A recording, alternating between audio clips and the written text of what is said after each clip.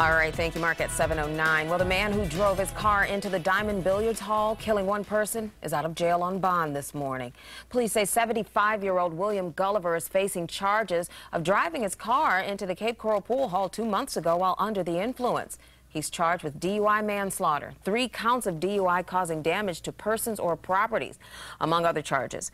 Gulliver was arrested on Friday. Police say it took longer to arrest him because it wasn't a simple DUI case. It was also a homicide. Now, right now, police say they don't expect the business owner to face any charges for not stopping Gulliver from driving after he was drinking at the bar. A bartender we spoke to warns of the deadly effects of alcohol and says alcohol is to blame, not the business owners. The problem with alcohol is it tells you you can anyway, no matter what you're doing. It ruins your ability to make good choices right there and then. So I don't think a business should be held responsible if they did the right things in the first place, which they did. Now, meanwhile, Diamond Billiards held a job fair over the weekend for new employees as it completes its remodeling.